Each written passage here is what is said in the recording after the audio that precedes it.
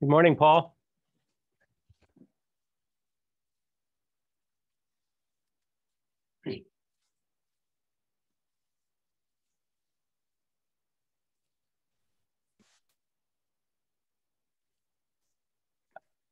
I'm not sure if you're muted. I don't know if you were trying to answer or not, Paul. I just wanted to say hello. I saw your TED Talk. I really liked it.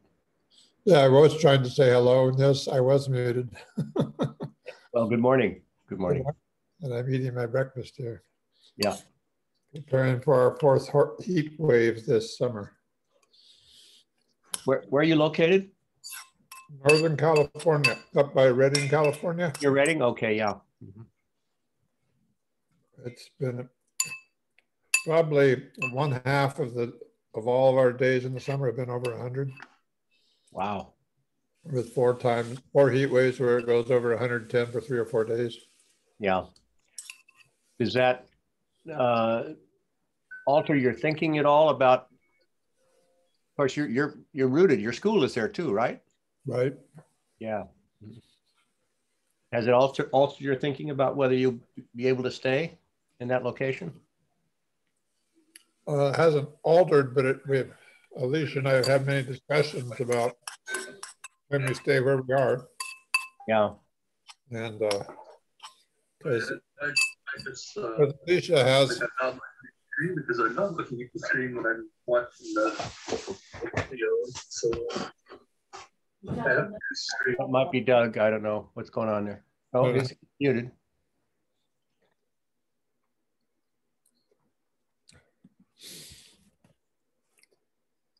I was going to try to show you something, John. Let's see. Trying to what? I wanted to show John the garden. So Alicia loves to garden. Yeah. And, Oh, this isn't the pretty part. And well, brisket there in our grapevines right here. And that's one of her gardens. And so we have it on drip system, but hopefully the aquifer holds up over time and we'll see. Okay.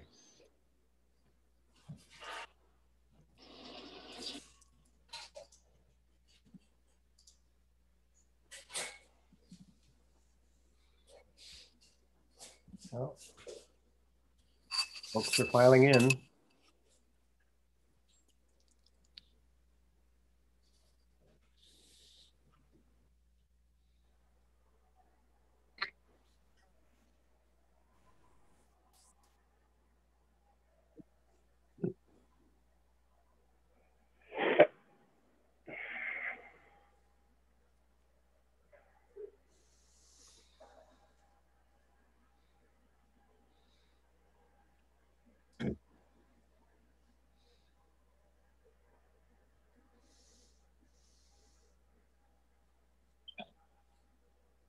My apologies for being late. I decided my machine was so sluggish I would reboot, and then the reboot thing happened. Mm-hmm. So how is everybody? Did you all sort everything out? Yes. Well done, Jerry. All set? Thank you. Cool. Love that. Love that. No, of course we didn't.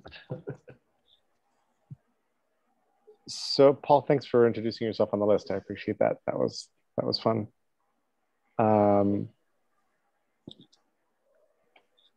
And I'm wondering if I don't think we're pointing to the spreadsheet this morning for signing up for check-ins. So let's go back to the old normal protocol, I think.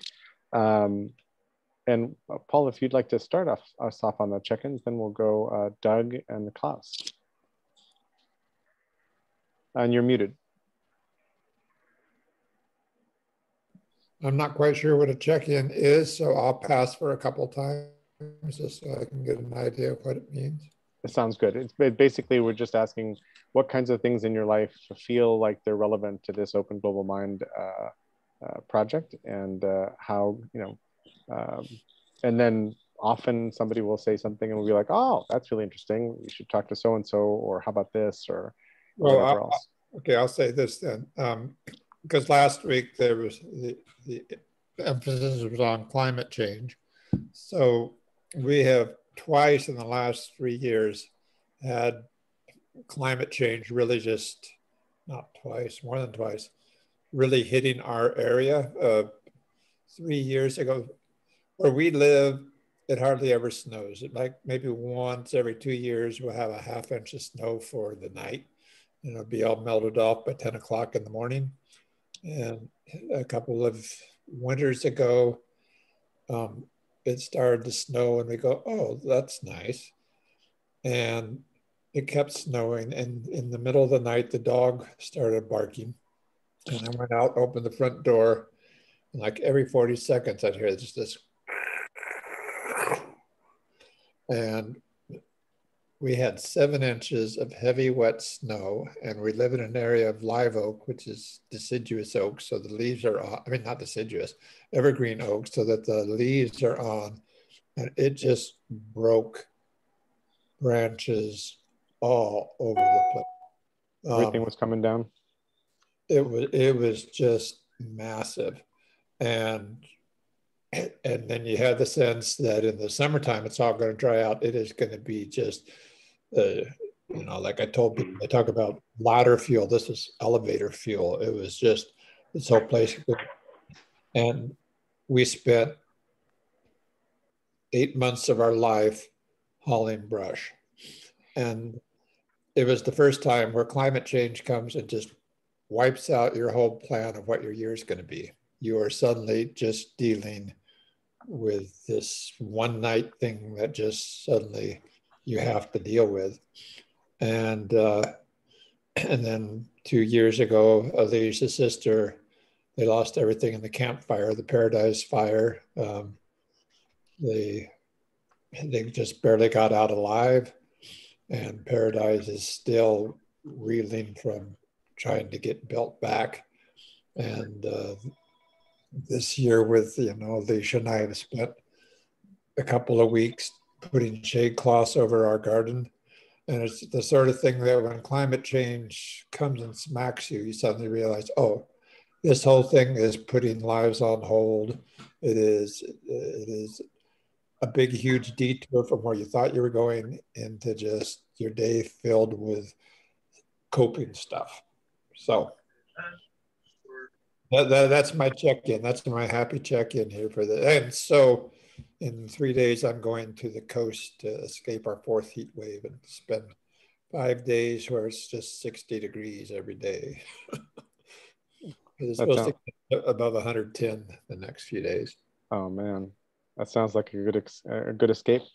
And one of, I think, your magical powers, which I hope we can help sort of express through OGM, is noticing how nature works and articulating patterns for working with nature, for sort of cooperating with nature to make things work. And I'm sure that extraordinary events like the one you just described throw a wrench into that. But I think that there's a light understanding of how nature and ecosystems work in business, even though business is busy adopting the metaphors heavily. And I think deepening our understanding of those things and then turning it into like, well, what does that mean we do, might be really super useful in these trying times.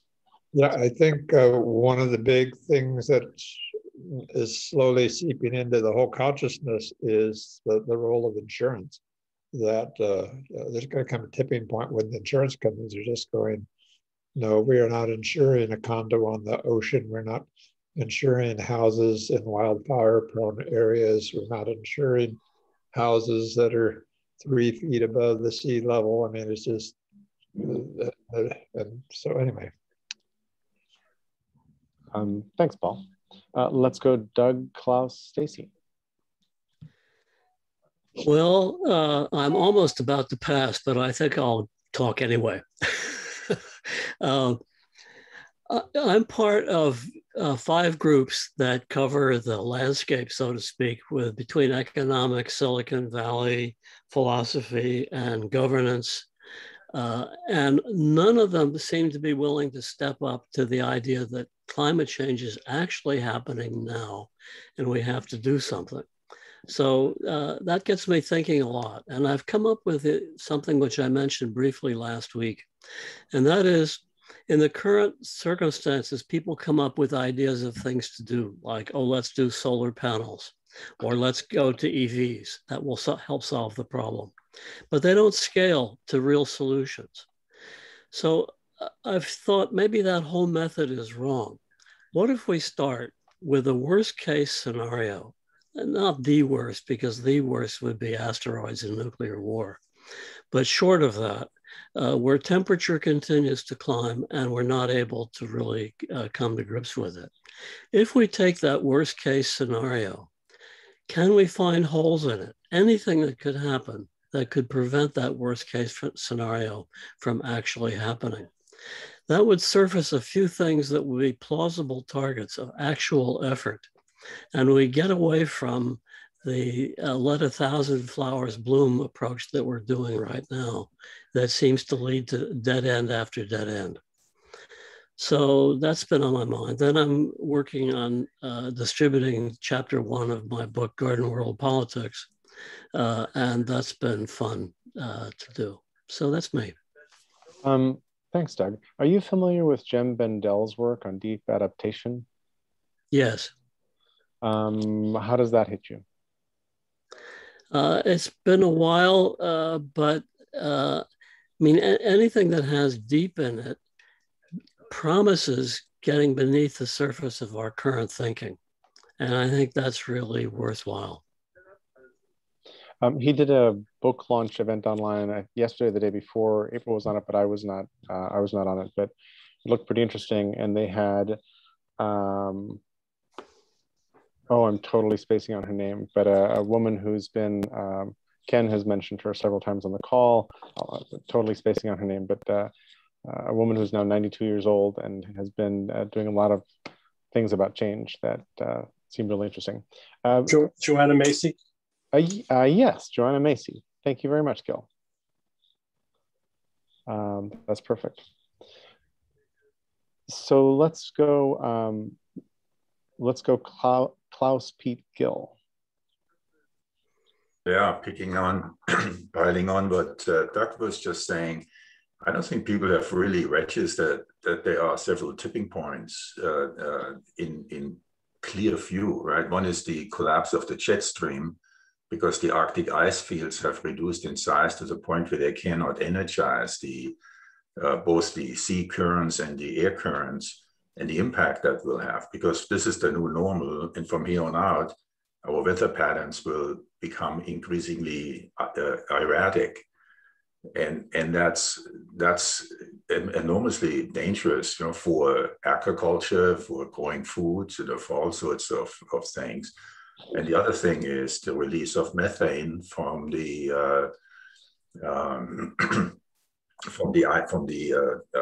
what you can see, permafrost. Permafrost, right? I mean, that's those two things alone could finish us now. And I mean, if the ocean currents come to a slowdown, the U.S. East Coast will see drastically different climates, and so will the Europeans be. And we are just so distracted and so busy, where, you know, people even still reject the most basic parts of climate change, that we can't even process, you know, what is really ahead of us here, because this is a new normal, and we haven't come to grips with the old normal yet. Yeah, anyway, did you want to report out on projects later, Jerry, if I understood that right? Yeah, and we'll have time to talk about the food system project and things like that, and about our call on the 15th. So we'll come back to that. Yeah, okay. Yeah, so that was my observation, that we are in collective denial. It's the same darn thing as with vaccines, right? The 4th of July weekend for sure caused another spike. I mean, it's inevitable that there is another spike in infections coming up. And there is a 99% success rate in vaccinated people to not have to go to the ER. 99% of all people going to the ER or dying from this thing are not vaccinated. And there is an argument on LinkedIn about vaccinations, and people continuously talk against vaccinations, but ignoring or refusing to accept the statistical evidence that is all around them. So if we can't get people to come to grips with reality that hits you right in the face, and then how do you then deal with something that is more abstract to understand as climate change is?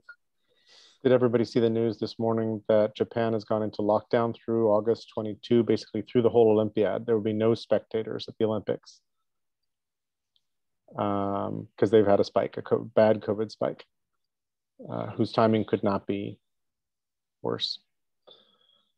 So let's go Pete, Gil, Scott. I'll pass today. Thanks. Thanks, Pete. Gil, you're up. Yeah, give me just a second here. Yep. Pete just blew my timing. I was actually planning to pass today, but in response to Doug and Klaus, I feel unable to do that. I've been observing mood a lot lately. The background moods that I live in and that people live in, and that's a conversation for another time. But I've observed that over the last couple of weeks, when I check in on my own mood, it's unsettled. That's sort of the dominant feature, and it's unsettled at many levels. It's obviously, the state of the world that guys have just been talking about, down to where I am in my life and the uncertainties that Jane and I are dealing with around health and real estate and other things. And that was interesting enough, but I'm also in a bunch of groups like Doug, like this, and I'm finding there that mood is showing up in a lot of the people in my circle. And I think it's a very important acknowledgement of something very different. This is not anxiety. This is not specific concerns. This is kind of a background of things, everything's loose on deck. The ground is not firm underneath us. We don't know where things are going. And it's driven home for me. My friend Chauncey Bell has been attacking problem solving for a long time. Finds it an extremely naive way to orient to the world. You say problem, I think solution. Let's fix this. We are in what he would call a mess, or I would think of as a mess of messes that are so tangled that they don't lend themselves to the problem solving mindset. And Doug, you kind of alluded to that. Let's do electric cars, let's do solar collectors, let's do this and that. But, that doesn't begin to touch it. I've been lately reading Kim Stanley Robinson's Ministry for the Future. I don't know if people have seen that. It's an opus about climate change. It's a future history of the world unfolding over the next bunch of decades. And I started it a couple of months ago, and I couldn't get past the first 2 chapters because it was so dark. Just couldn't get. There's catastrophe in India, people dropping like flies, and I just thought I don't need this right now. And I finally have dipped back into it in the last few days, and I can't put it down. And in a way, this is an early review because I haven't finished the book yet, but in a way, it's the most comprehensive exploration into this phenomenon that we're living in, it's unfolding before us, than anything I've seen. It's a work of fiction. There's characters, there's narrative, there's situations. It's also, he's done deep homework on climate science, on agricultural science, on finance, on cryptocurrency, on political arrangements. I mean, it's a deeply researched book. And what he's done, I think, is bring together more of the threads of this mess in one place than I've seen anybody do, except maybe Alex Steffen. So I commend that to people, and that is sort of deepening and enriching my mood of unsettlement. And my sense that we are deeply fucked, not just because of the permafrost. He asserts in the book that the permafrost bubble could release as much methane as all the cattle on Earth would release in 600 years. just for a sense of, may not be the right numbers, but just kind of a sense of scale of disruptive change. And in the face of that and all the traditional human inability to see long-term trends or understand exponential change, and as we've seen with COVID, to coordinate effectively and consistently around the world across, different dimensions. We've actually, a lot of that's done very well, and some of it has not.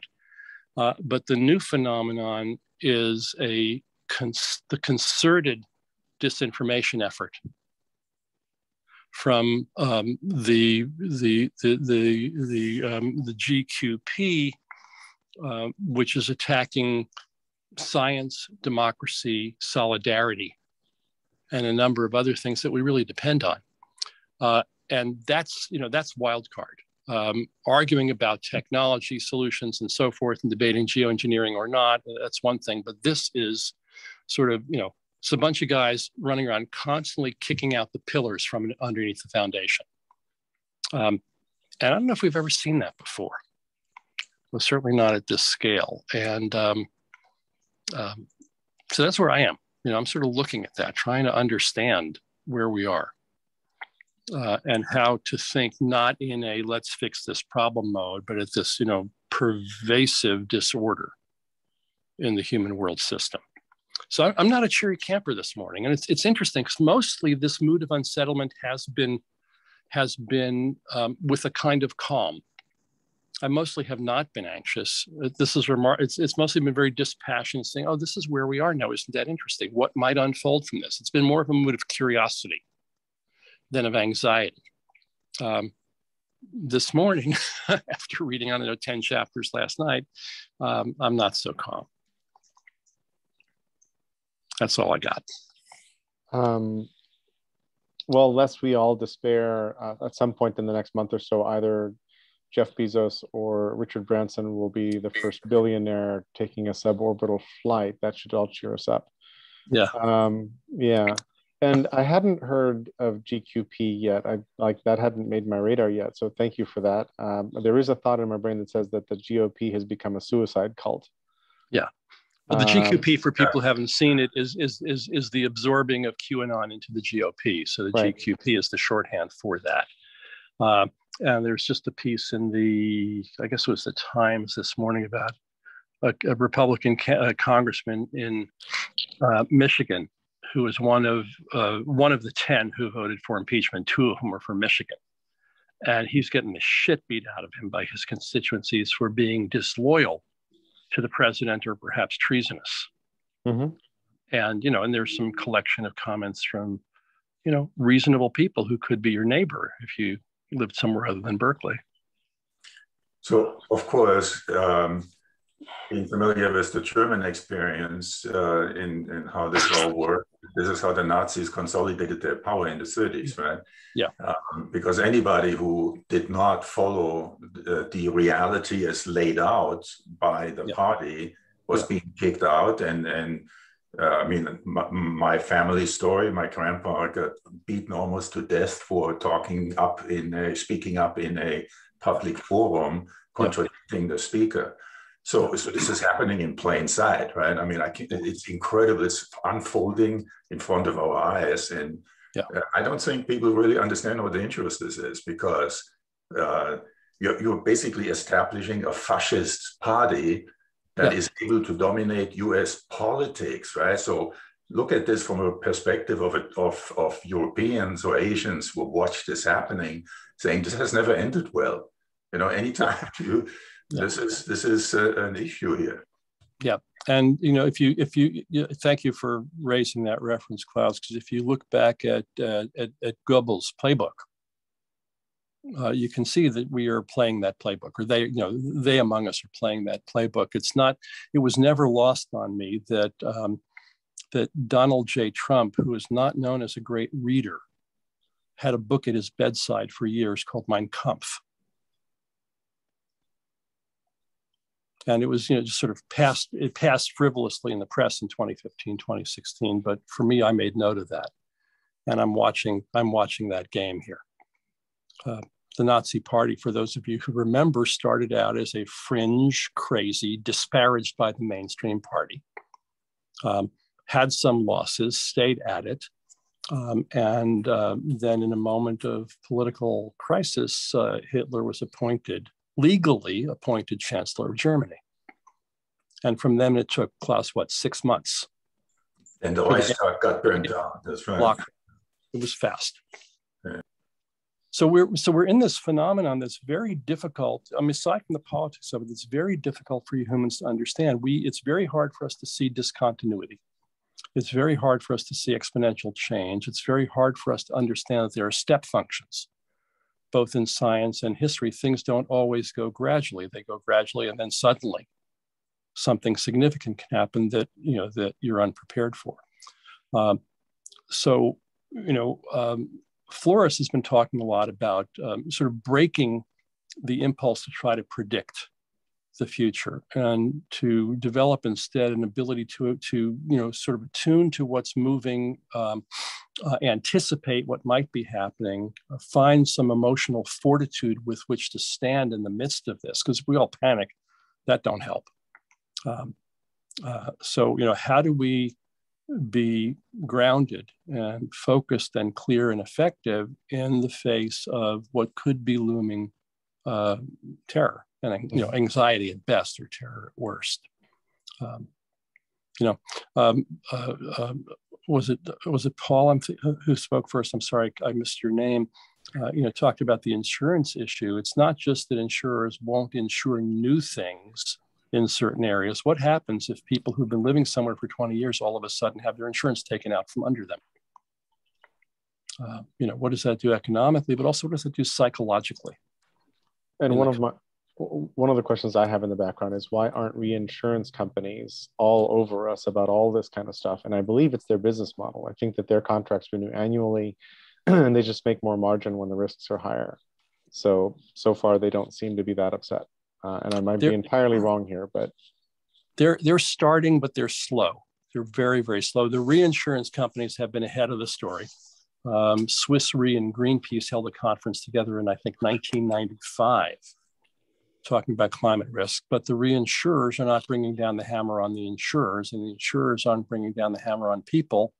And from policy perspective, we, the people, through the federal government, have backed up risk underwriting in the most risky places. We have federal flood insurance that lets you rebuild in the floodplain after you've been flooded out. Well, that's basically, I think the technical term is insane. But there we are. It's called a perverse incentive. Yeah, but politically, it's very hard to say to somebody, you can't have your house where you want to have your house politically. Because you try to do that, you get voted out, and anyhow, there you go. So I'm uncharacteristically pessimistic this morning. It's not where I usually hang out. So thanks for bringing out the best in me, Chair. Thanks, Gil. There will be counselors in the hallway after this call.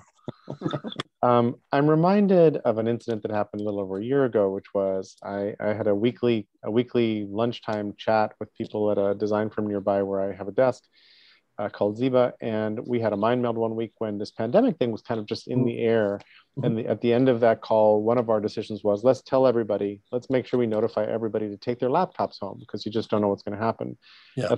There was no mind meld the following Monday because complete lockdown happened between one Monday and the next. Wow. And complete lockdown was not on our radar, was not a possibility, was not a thing we thought would happen. Yeah. No, we didn't envision that happening. And so here we are telling lots of stories of brushes in our own lives. And last fire season, I was worried for Doug and for several other OGMers who live, in fire territories. And Jay Golden and his family had to basically escape from Ashland, Oregon, because two towns nearby were burned to the ground. So this could happen very quickly, as you say. We don't understand exponential change, and my mind keeps going back to what causes people to maybe change their mind. Greta Thunberg has been really, really, really angry at us for a long time, and has gotten a lot of attention. But I don't think she's gotten a lot of satisfaction from everybody suddenly stepping up to war footing to deal with this. So that's not happening. But then my other answer generally is like systemic interventions.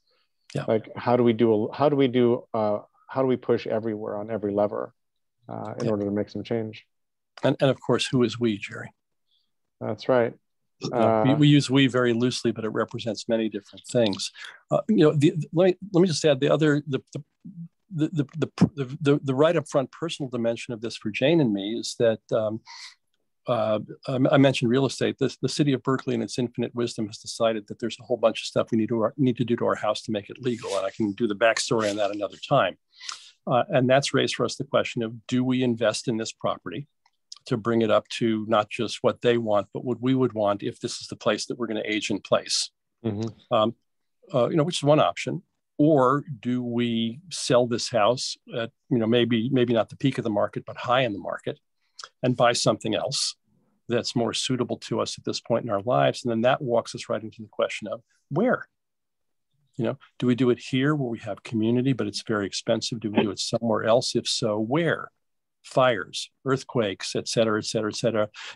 Who's your neighbors that you're going to rely on when you move someplace? And it's a very challenging exploration to think through both the things that we know and, as you say, the things that we can't even anticipate. Exactly. So that's sort of, that's at the ground. That's the personal dimension of the unsettlement, and then all the others in the obvious larger world. So that's my check-in. Thanks, Gil. Appreciate it. Yeah. Yes. Let's go Scott, Michael, John. And Scott and Michael, you're both off video, but I think you can jump in. Yeah, I'll jump in. A lot of things come to mind. First one was that I had jumped in with a little systems thinking thing a couple of weeks ago, and I owe a follow-up to that, which I will do in a week or two in the future, which shows how what I described in my little 5-minute university of distinctions, systems of parts and wholes, relationships, and perspectives, it sounds too simple. And everybody wants a framework. Give me the framework that we just plug our information into and this will solve the problem. And the problem is that every framework is built from these 4 things. And every framework comes from a perspective. And so I've never found a framework that was exactly right for my situation. I found frameworks that were really interesting and I tried them and they helped, but it didn't mean that it fit perfectly. And what I want to be able to show in the next couple of weeks, I'll do another little 5-minute university, is how the 4 elements of every thought, every framework, every mental model, every idea that's ever been created, and I do believe this is true based on working with this for over a year and watching the people who've been working on it for 20 years, that these bits and pieces, the value in them is that you can deconstruct and reconstruct in your own way. So I'll show kind of how that goes. I guess my thoughts, for what it's worth, on Gil's comments, it just feels like people are trying to find some semblance of control in whatever way they can. And a lot of people are not willing to just look and say, this is what is there. This is what I see. Because it can be hard. Like, what am I supposed to do about that? Well, first you have to be able to just look at it and say, this is what's there. And I think one of the problems we're having is that global is too big. We're on a human scale here. And you can't think globally, not really. You think you can, but I believe that it's actually too big for an individual to really wrap their heads around because of the level of complexity.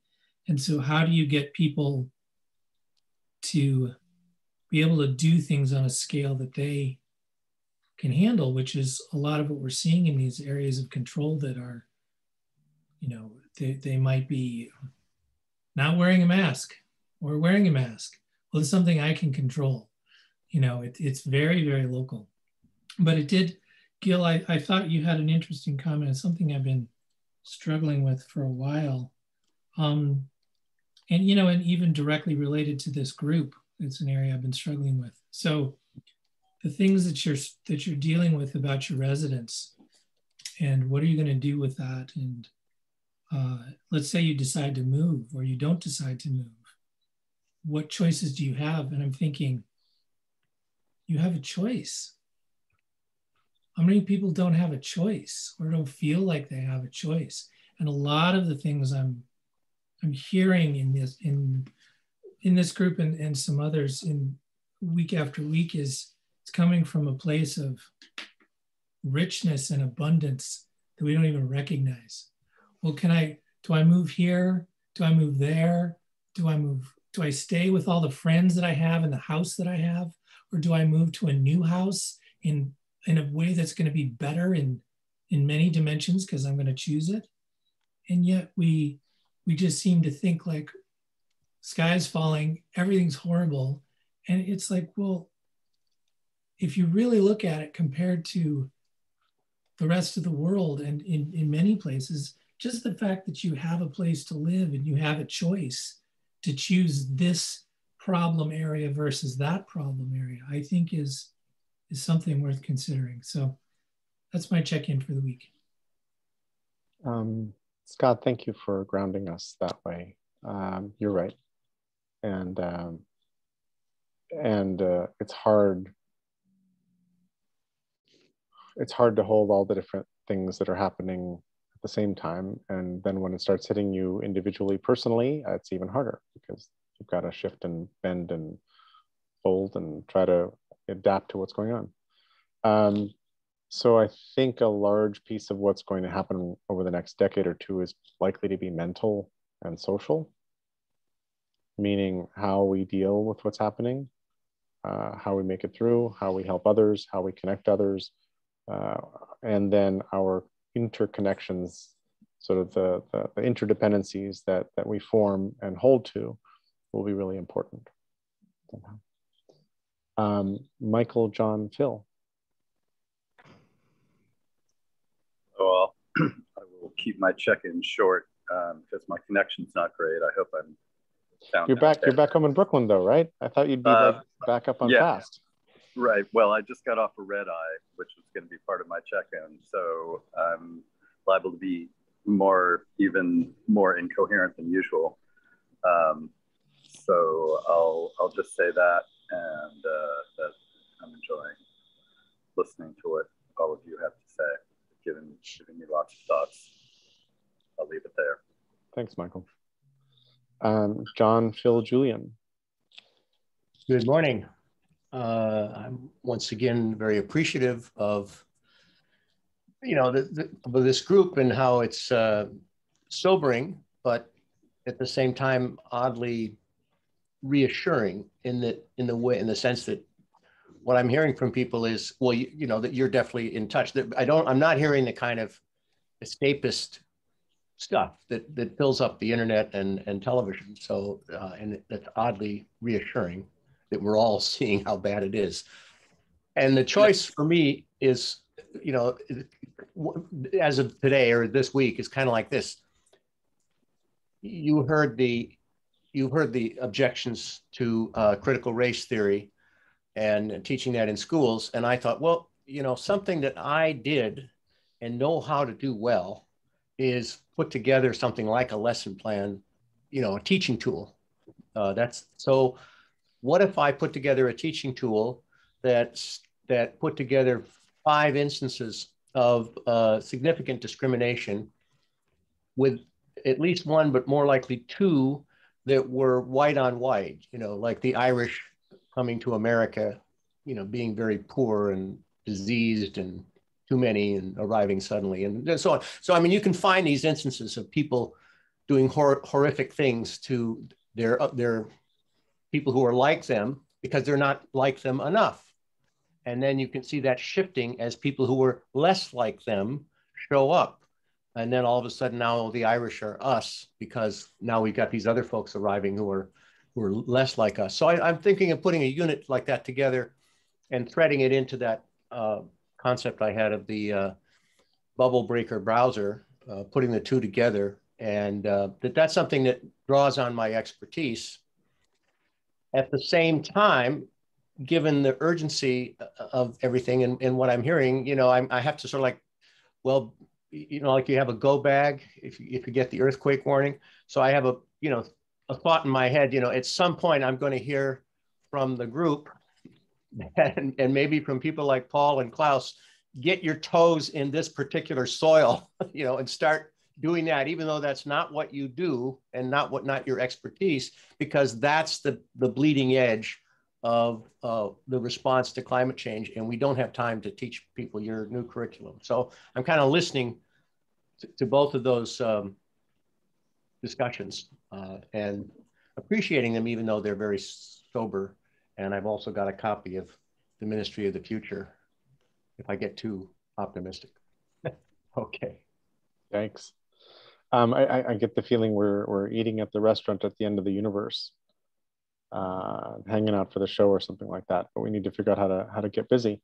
And Scott, I meant to ask when you were describing DSRP to us, I'm really interested in how useful frameworks like that are made more useful so that we can actually apply them, so that they become part of the conversation, so that they come in. And I don't know what the Cabreras have done and what you're doing with it, but just really interested in figuring out how does DSRP work as an operational lens in tools and in conversations and in process and all of that. And I imagine, go ahead. Oh yeah. It's a great question, and I hope to address that in that 5-minute university that I'll do, that will kind of extend it a bit. I think it's similar to the scientific method. I'm just pulling that out of the air in the sense that it's a process or it's a set of tools that are very, very simple and understandable by anyone that can then be applied to simple and complex problems. And I think the problem that is that if I were to give you the scientific method steps, you might discount them as, well, yeah, okay, of course, that's what you come up with a guess, and then you make a test, and then you check the test, and then you make another test and try again and get closer. And it's like, oh, it's just too simple. And what I'll try to show you is how the value in it is in its simplicity and flexibility. And the challenge in it is we want the next level up or the next 2 levels up where they've been combined into something that applies to our situation. And that's why I think frameworks and mental models and those sorts of things are so prolific, because they feel like it's a shortcut. Someone's already figured this out for me. Okay, great, I can apply this. And I'm not saying they don't have value. They do have value. And they would be the first people to say that, but it's not the deconstructed and reconstructed. What do you do when the framework doesn't work? That is where DSRP can help you take it apart and say, oh, I understand what this is missing for me. So that's a simple answer. Cool. Thanks, Scott. So I look forward to your next 5-minute university and then seeing what we do with that. We're getting close to the halfway mark in the call. I think we can make actually the full round of check-ins. It would be Phil, Julian, Mark, and me. Yeah, thank you everyone for sharing. It is definitely a sobering conversation. One thing that has stood out to me a lot recently in the conversations I'm having is that we as individuals and that we as organizations are very short-sighted. And I think we're aware of that, but we need to be short-sighted because of the reality of the situation we're in. We need to pay bills. We need to make revenue, whatever it is. I'm generally very interested in figuring out how we make it an easier environment for people to think long-term, for people to think eco-friendly, looking at systems like Denmark or Sweden that are very eco-friendly, and kind of working back from there to see what we can do as a society to introduce and invite more long-term thinking.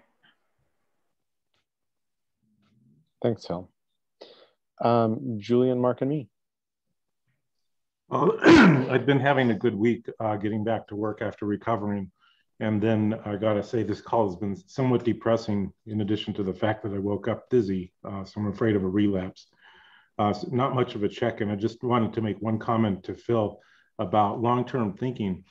And in the world of tech, it used to be that there was long-term thinking. If you look at when the disk drive, just the hard disk started getting developed and how long it took to become a product. And in today's tech world, that would never happen because everything is driven by quarters, not by 5-year terms. I attribute this to the rise of the MBA. So it's a loss that we were able to do long-term thinking as opposed to needing to develop something. Other than that, not much to do while I try and figure out if I'm relapsing or not. So, on which I wish you really well, Julian. Yeah, love for you not to go back into that. Marc Thibault. Bonjour. Bonjour. Sorry to hear that, Julian. I hope you recover quickly. I've been really enjoying many conversations that I've had with some of you guys here, but also on a different topic of still, looking at how to create intercultural models in the Amazon to both preserve indigenous traditional knowledge and all the systems that have supported these people for thousands of years. And I'm one project that I've been promoting is one that would see the creation of a cooperative, and listed in that cooperative creative lab and a learning institute, and still applying intercultural models. And it's very exciting to see a lot of positive response to that. So I might get that one financed pretty soon. So I'm happy. That sounds great. Would love to see that. Thank you. Yeah, thanks, Mark. And something you just said triggered, I would love to see the intersection of Paul's thinking with DSRP, for example. Do they fit nicely? Does DSRP help explain or organize some of what Paul's done, or are they in conflict? They sort of not work with each other. I think that sort of mashing up would be really, really interesting and possibly quite useful.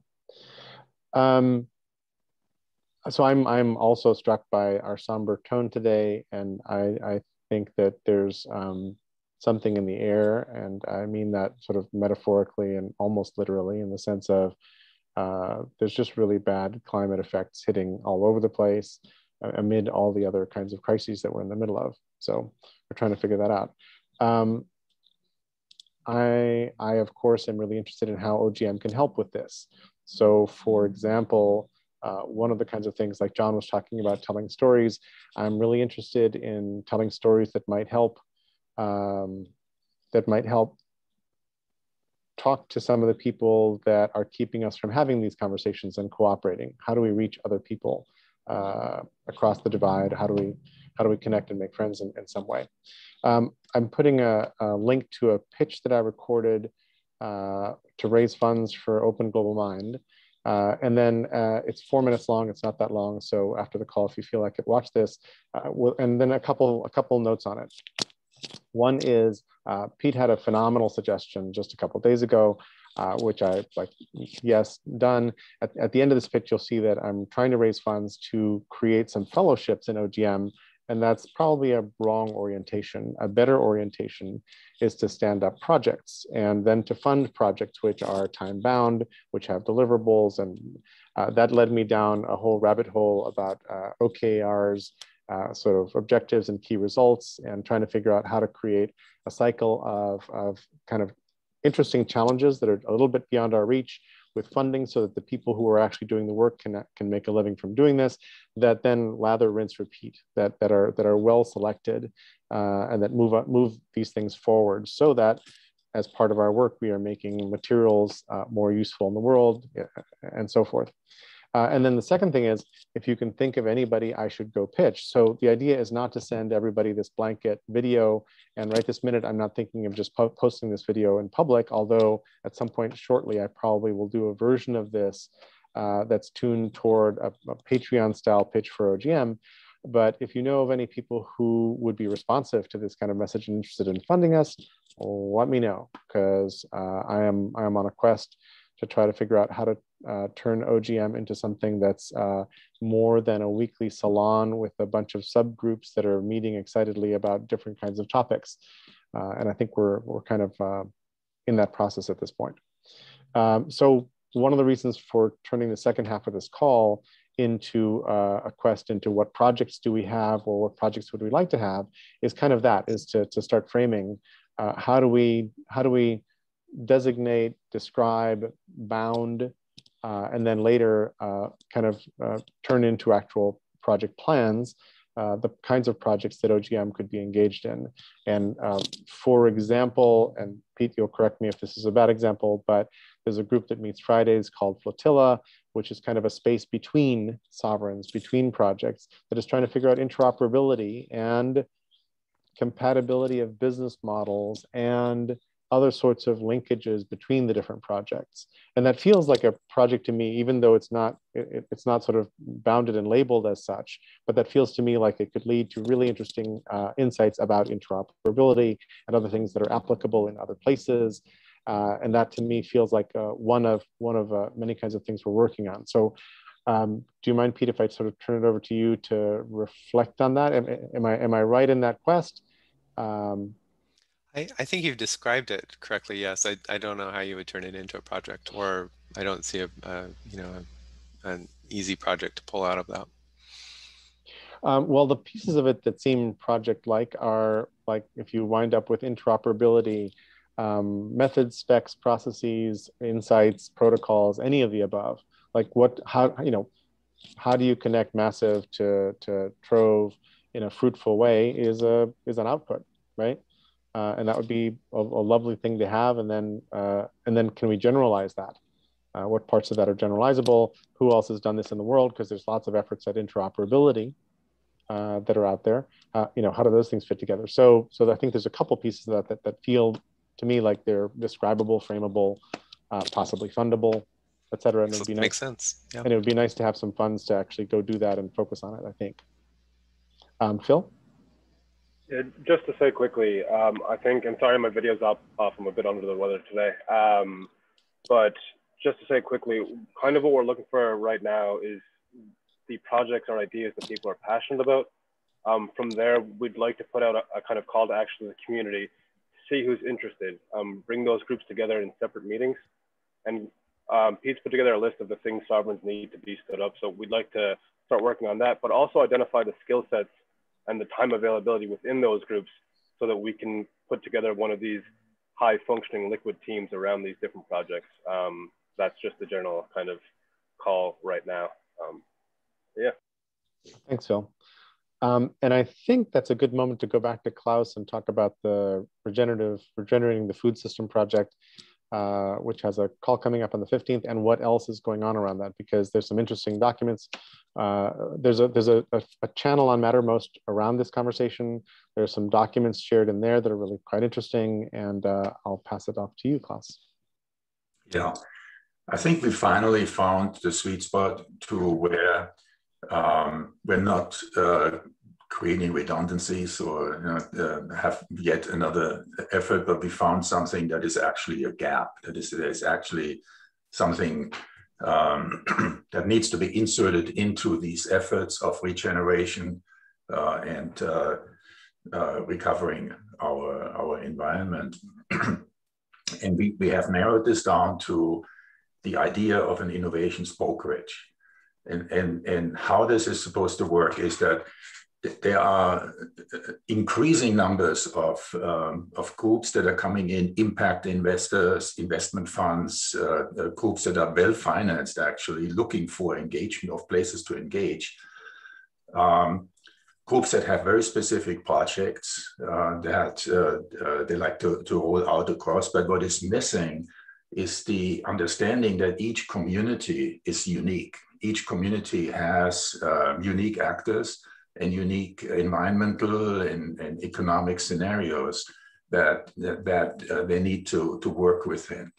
So the idea that we are putting up and will be presenting next week, Thursday, and David Witzel just put out the updated invitation, Jerry. I mean, you just need to insert the, so what we want to do there is explain how we need to insert know-how into the community to help the community see itself, right? So it's a mapping exercise.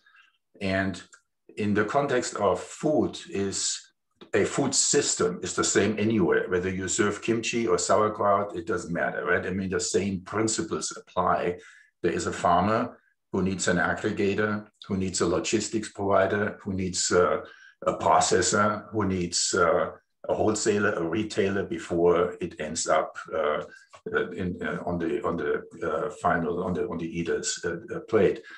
And with that in mind, we want to see what does the community already have to offer, what's already in there that could be accelerated. What is missing? Is there a group of farmers and they miss brokerage, so they don't coordinate, they don't have market intelligence to work with. So it's this kind of assessment, and I haven't laid out yet how to really speak to it, but we'll go through that next week. So this idea really resonates. I had a conversation yesterday with Joshua, who is leading the Seeds of Tao effort within the GRC group.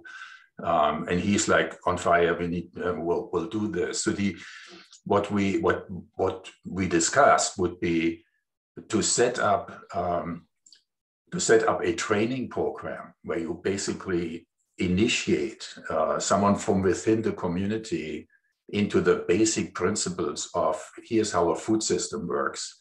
Here are the components that you need to have in place to move from farm to fork within your community. Here are some ideas that you can, or here are existing resources, that you can call upon. So the needs assessment, this mapping exercise will basically identify behind the scene to a group of us where we concentrate expertise. What this picture is telling us, we could insert here to help and to assist. So think of it as a metastructure that is linked with resources. We need to find access to finances and engage with impact investment groups who are interested in investing in this type of activity, and then route that to the broker, we call it, but to the impact specialist. I think there's a couple other words we were thinking of to explain that. So this person, this individual inside the community becomes a conduit, of first assessing his own community and then calling on resources for specific projects. When I talked with Joshua, who has been operating in this field for some time, trying to develop and help people who want to engage in regenerative agriculture, he could see that instantly, because a lot of energy is being wasted right now by not being very specific in how you go into a community. Another experience was when you are working, and the other thing is the focus of our energy is in the base of pyramid economy, because that's where the economy has basically failed, right? When we are looking at food deserts in inner cities and rural communities, that is a market failure, where we need the energy to be inserted. Klaus, thank you. Anybody with questions, thoughts, suggestions?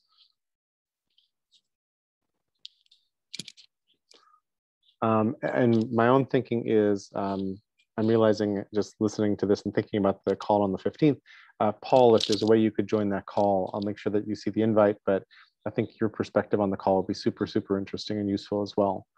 because of all of the work that you've done seems very related. Any other thoughts? Pete. Yeah, I've got I don't know, a couple questions. What's the agenda of the call on the 15th? What is the accomplishment that's going to come out of that? And we're going to use a format that we used a little less than a month ago, called a case clinic, which comes from the Theory U groups, in which one person is the client of a small circle of people who are trying to hold the idea and then offer feedback on it. It's a timed process that worked really well the first time. And the first time Sam was the client, and this time Klaus is going to be the client on the 15th. And we can sort of repeat the process if we like it for other people as client. And Klaus, you've got a pretty good map of a generic map of the structure from farm to fork. And what I understood you to say was, we've got that structure. We'll draw it or document it or something like that, and then you can take that structure and look at a local food system with a person in the community that you've found, and say, okay, here's some gaps in your food structure that we can help you fill with, backup resources that we've got. Did I kind of capture that right? Yeah, we will need to engage in some marketing to make this program known, but GRC is already a pretty good platform. I mean, they reach pretty, not just in the US, but they have an international reach.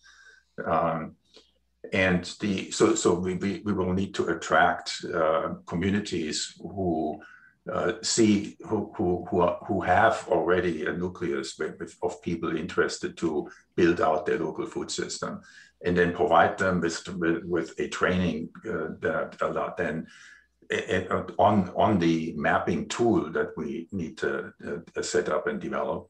And we need to do that within a pilot project, because you can't do it in the abstract. And then at the same time, we already have a list of potential resources we would like to contact. I mean, there is the W Food Buck group that basically has figured out how to develop a local currency without calling it that. There's the intentional communities. I mean, there are a number of groups that bring in really interesting ideas, well thought out, well laid out, and already in a mature stage. So if that makes sense, I need to really prepare myself for this discussion to keep this concise and structured.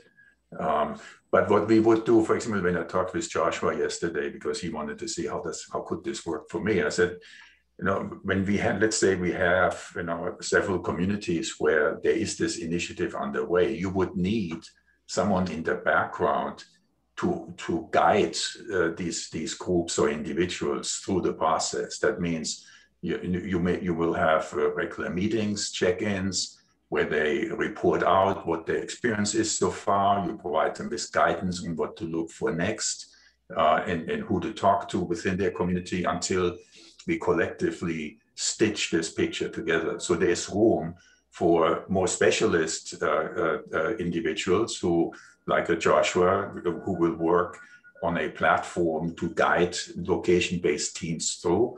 And that platform, in turn, will be linked and connected with resources that we can bring to the community level.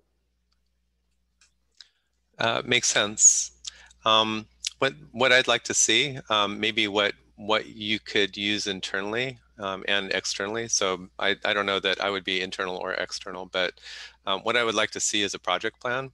So the project plan would be something like, our longer term vision is to have a structure of mapped food system prototype, a plan. here's a typical food system, and we want to have, over the next couple years, we want to have 100 food systems mapped through this system, and for every system that we map, we can help that system find its weaknesses, finds its disconnections, and help them network with other localities to close the gaps, right? Network with us and our benefactors and things like that. So that's kind of the overall vision. And then it sounds like one of the next steps, or some of the next steps, are something like we've identified a pilot locality where we're going to develop this map, and then map that locality, and then find some participants in the local community. So having all of that stuff, you're really good at rattling it off. Having all of that stuff written down and starting to chunk it into, months and weeks and sprints and all that kind of stuff, it would be super helpful for me to understand where you're going, and probably helpful for everybody. Right. Yeah. And I'm of course, I'm talking myself through the process, right? Because we're making this up as we go along. Yeah. But that's the whole idea, right? I mean, this theory prototyping process, meaning is you're making it as you go along. You don't attempt to design something thinking this is it. You design a shell, 50, 60% completion, and then you fill in the spaces as you go through the prototyping process. And I think that's sort of completely agree. The lesson that I learned is that as you do that, if you make an artifact, a written artifact of, here's what I think the plan is right now, or here, a couple of us have come together, here's what I think the plan is right now. And then I've called that, I put that plan in a wiki, right? And at the very top, it says, this is a living plan, expect it to change. And as it changes, the plan literally changes. And in a good wiki, you can go back and say, oh, the plan we messed this plan up. We have to go back, we rewind a couple weeks and start over. You can do that in a good wiki. So having everybody on the same page is the way that we used to say it in wiki speak. Everybody is able to look at a plan and go, this is not, I understand this is what you said, but this is what I was thinking. Let's work on this chunk of it and come to an agreement that's externalized and memorialized, and also, like you said, active and continuing to evolve over time. Another characteristic of wiki pages is that they're never completed. They're always evolving and growing and bubbling, and that's what you want with a plan too. I want to, for the room, for the people on the recording, I want to say that while I am super interested in eating, and I'm super interested in having a healthy planet, food systems is not the thing that I grew up to engineer, or help other people engineer. My meta skills are around helping people engineer stuff. So a food system is a good thing to help engineer.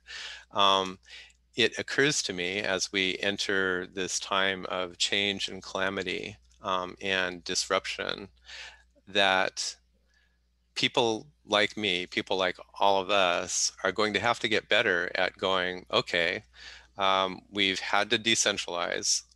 We've had to make the scope of our world not like I'm a citizen of the globe and everything is wonderful and somebody else takes care of all the crap that makes it so that I can have, avocados and grapes and carrots and tofu on my plate. You can see pretty not too far in the future, a decade or 2 decades, or your kids or your grandkids are going to have to be doing bits and both nuts and bolts of, how do I make sure that me and my family has food on the table, has water, in the storage bin, is able to drink and keep themselves healthy, and keep sickness away and all that kind of stuff. I think we're entering a time where either the happy path is that we figure out how to deconstruct these massive systems down to much more local systems that a team of 20 or 30 or 40 people that are your neighbors can go, yeah, we're taking care of food in this part of, in this community, not, somebody else is taking care of the food for us. We either figure out how to do that kind of in an affirmatively, like friendly, like this is the right way to design systems. These hyperscale systems are not good. Or climate and bad guys and calamity makes it so that we have to do that, and we don't have a choice. Either way, I think what's cool about Klaus is he's doing a good job at kind of going, okay, here's the problem, here's a scope and scale, here's what I can do to start digging into it. Klaus happens to be a subject matter expert on food systems. Thank goodness we have a food systems subject matter expert, but I think more and more of us are going to have to go, it was cool that I had a career, in whatever I do, but now we're going to have to do some making sure that we're fed and healthy and can drink and we're secure and things like that. And not just in our community, but in the communities around us and the communities around them. So I feel like the opposite of the anxiety thing is, let's roll up our sleeves and start building stuff in local scale systems where we're taking care of each other and we're taking care of our part of the planet and we're helping other people. We're building patterns that we can transmit to other parts of the world. Yeah, thank you, Pete. Couple comments to that. I'm going as broad as I can, right? Because I'm like soaking up what's happening in the broader field. So I'm on the advisory council for the United Nations Food Systems Summit that's happening this summit in June. Actually, it's come. It's rolling out now. They're working on the presentation to the General Secretary this fall. I'm working with the Sierra Club, with Citizen Climate Lobby and Business Climate Leaders, where we're just working on a new webinar that's titled Farm to Fork Community Food Systems. And so we're bringing in examples and so on. And so it's really hard for me to take a deep dive into technical issues that overwhelm me trying to figure out how to, move cursors around on the screen because I'm not good at that. So I will need some help, with doing these high-level strategic plans. And Jordan has done, a wonderful job. And I'm going to just post it here to write down what we have talked about and seen so far. And he's completely on board, to support this and find funding and engage with us on this. But in regards to scale, right now, the economy, the food system has organized itself into huge structures, where you have like, enormous corporate monoliths who own dozens and dozens of sub-companies that they're engaged in when you think of Nestle and Coca-Cola and Tyson and all these groups. And they basically obliterate the economy at the base. So the economy at the base has to decentralize, but they still need global support structures. It makes no sense to invent tools and processes and other resources at location level over and over, right? So those should be built at a mega structure, but then become available in modular form at the location based on need, right? Not every community will need every module. They will need pieces to put together. So that's sort of the idea. So it's still big. It still requires, heavy lifting behind the scene to make that community level, to make that work at community level. And there's so many ideas out there to jumpstart this, right? When you think of inner city food systems, it's all out there already. It's just not connected. Yeah. Doug, did you want to jump in? You were muted, by the way. Okay, can you hear me now? Yes. Yes. Okay. There's a general model, I think, in our thinking, which is if we come up with a good idea, we can get people to align with it. I'm going to try and go in a totally different direction, and back to Heraclitus, who says, strife is the mother of all things. I think here in Sonoma County, one of the problems we have is all the good agricultural land is either vineyards or houses already built. And in order to do the kind of local project that we need, we're going to have to somehow take that land back and repurpose it. That means conflict. Now, the advantage of conflict is it could help create identity for the project.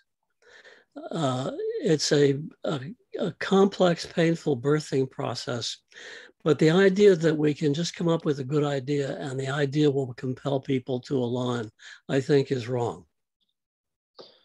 I was actually going to head in a similar direction, not quite the same, but a couple of things I wanted to put in the conversation. One is I'm feeling stronger and stronger that the right answer is not to go in and say, hey, just do this, you got to do this, but rather to ask people what they need and then try to be helpful.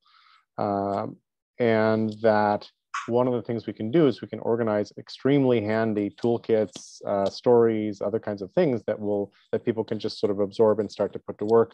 And then we can have experts on call, not on tap, not on top is the saying, to figure out how to do this. But I think there's a lot of ways in which how we approach, because Klaus, you could invent the perfect innovation broker role and toolkit, but if communities are just not interested in some outsider coming and telling them what to do, there will be no traction, there will be no answers. So I think even just adoption is interesting. Second, slightly separate thought is, it feels like the mapping part of the innovation broker's role is its own little sub-project, and an interesting one at that. And I think, and I've grown fond of and scared of Pete's everything as a project framework, where you just unpack stuff and you figure out like who's in charge, what's the goal, how we're going to do it, what's involved. And so it feels like the mapping piece of this is really important. And we've got some pro mappers, in our extended community who could come in and tackle that in interesting ways. And there's already a whole bunch of mapping that's openly available. So what does somebody already start with for whatever community? Like nobody's starting from scratch because there's a bunch of stuff already done. How might we catalyze this worldwide? And then a third thought is like, is this a Service Corps role? Is this like the Peace Corps or the California Conservation Corps or something else? I mean, it feels sort of like that. And does that politicize it? Does that make it bad or worse? Is this sort of a grassrootsy distributed Peace Corps thing? I don't know. Does that conversation help? And then last note, we spent our entire time, we're coming up on the end of the call, we spent the entire time on the first project, which is fine, but I'd love to dig up sort of more projects. Let's just do that, I think, next call, because we're pretty far down this right now. But Klaus, thoughts on any of that? Yeah, let me just give you one example. In my conversation with the United Nations team, there's a French guy who came up with the idea of what he calls twin cities. So he wants to take, let's say, a city in Germany which has limited capacity to get carbon credits because they're already efficient, but they're unable to reduce the energy consumption and so on. They want to buy carbon offsets. Connect this city with a community in Africa or South America and bring someone over who then does an assessment locally to see how can we help you to restore your soil and to reduce your carbon footprint. And so the idea with the innovations broker instantly resonated with him. So we are now having follow-up conversations. How can we introduce this and bake this into the outcomes of the Food Systems Summit? So where you have cities in first world countries link up with cities in third world countries and transfer know-how primarily and resources in terms of tools and funding. So this could go into many directions. The core idea it really resonates. We just have to figure out how to make it practical. I like everything about that with one exception, and then back to Doug, which is, and I think I heard this in conversation with Mark, Thibault, and a couple other people, which was, hey, like in Latin America, we've been doing milpas, which is intercropping, for a couple thousand years. How are suddenly all these like fancy things fashionable and you're all excited now, but in the meantime, you stamped out all this stuff that we've done and sort of are appropriating it now? How does that work? So I think that rather than having the first worlders come into the third worlders and tell them what to do and how to fix things, like sort of a respectful balance and swapping of what they know, it seems to me like much more appropriate, because a lot of these cultures have had age-old ways of actually maintaining the commons that they were forced off of because they were turned into plantations, because whatever. Just look at colonialism. India was perfectly self-sufficient for food and fabric, and all that was the place where the world's best fabric came from. All the language of fabric, calico, pajamas, are all words from India. And then the British Raj basically turned it into a cotton plantation. And starvation and all that. So I think that a big piece of how we come in is about intent, approach, respect, dignity, opening of conversations in some way, which may require another sub-project, I don't know, but I like this conversation. So Doug, then Phil. Doug, you're muted.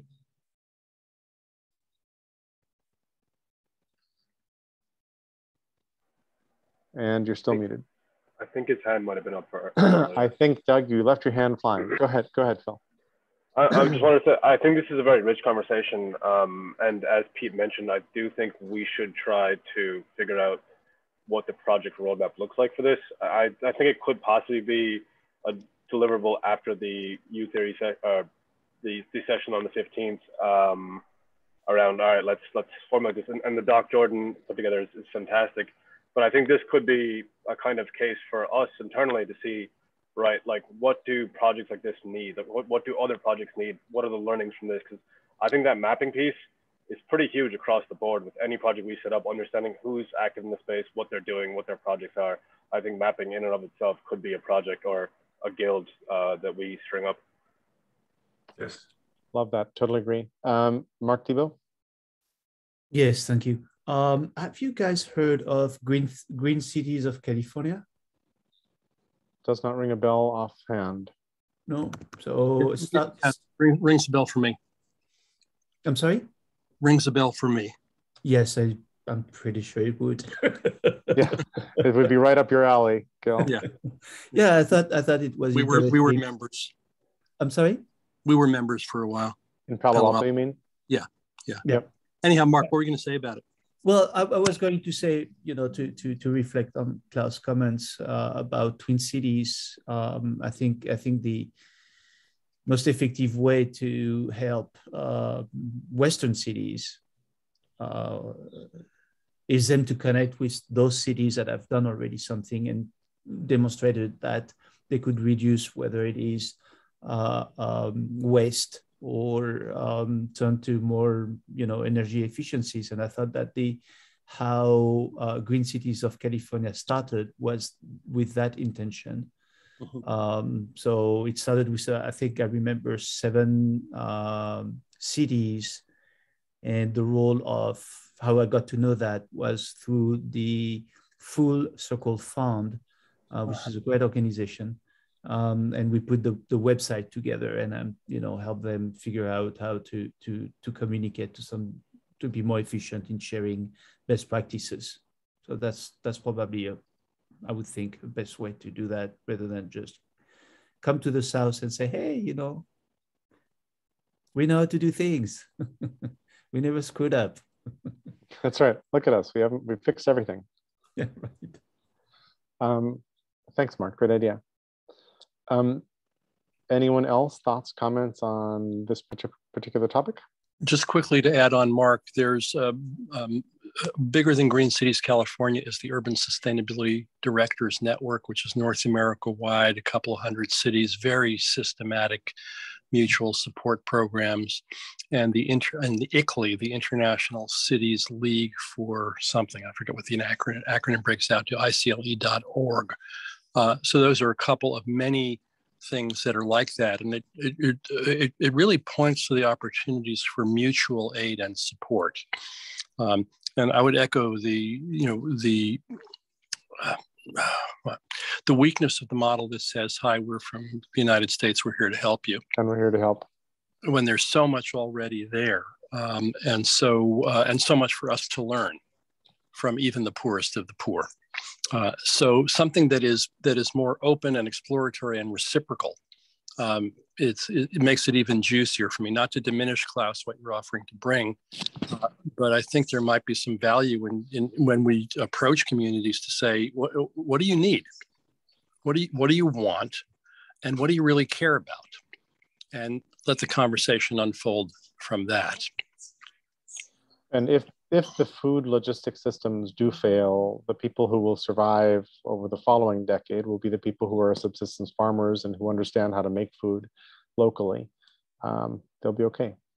Unless, of course, climate change has rendered their territory infertile or in some other way, like useless, which is where we're heading. I do feel like we sort of need some counseling after this call. I would love just to do a little bit of decompression, debriefing in the couple minutes we have left on the call. Just thoughts about where we are, and they don't have to be shiny positive thoughts, because I think that you know, OGM itself, we're trying to figure out how to do this better and how this all fits together and so forth. Go ahead, Paul. Yeah, I'm a big one on paradigm. That's kind of where my interest is. And in Thomas Kuhn's book, Structure of Scientific Revolutions, who sort of coined the term paradigm, he was talking about how normal science keeps building on the current theories, and every now and then they uncover something that doesn't fit in, and he called them discrepant events. And it just keeps going, and these discrepant events keep coming up until somebody comes up with a whole different way of explaining it, and that's the whole paradigm shift. And today, in this conversation about climate change, I'm aware of two big discrepancies that are developing, which could actually lead to very fertile conversion. One is when they're talking about the GQP. When I think about that group, I think of two big things: vaccinations and climate change denial. And both of those two things are getting hit with reality more and more and more. And does there come a point when everybody who's sort of in that way of thinking kind of goes, oh, you know, my paradigm's wrong, it has to shift. And so there could be a very fertile time when what we call partisan politics changes into something very different. And the other one that really fascinates me is, you know, when you think about climate change, probably the biggest thing that can be done is reducing human population. And that's what's happening. People just aren't having as many kids. And I am just totally baffled by the concern people have about, oh my God, the people aren't having kids. We got to come up with a way to have so that people have more kids. And I'm kind of going, what paradigm are they coming from that they can't see that this is actually a really good thing? So anyway, those are two discrepancies that I think could turn into very fertile new opportunities. Thanks, Paul. And I agree with all that. And we are at this moment of, God willing, paradigm change. And if we do this right, it's a chosen, preferred paradigm shift rather than forced, which is kind of what happens in history. Anyone else?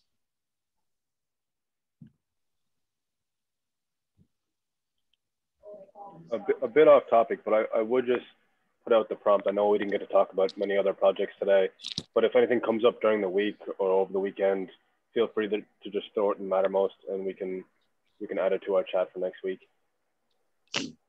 Sounds great. Thanks, Phil. With that, it feels like a good moment to wrap our call for this week. So thank you for being here. We have the channel for thinking out loud about this. Julian, did you want to jump in? No, did I raise my hand? No, you just unmuted, and I'm like, what? I'm still trying to get my camera to work. So. Oh shoot! Well, we've got your minifig, so your Van Gogh minifig. So anyway, so thank you all very much. Really appreciate it. Thank you. Good day. Bye-bye.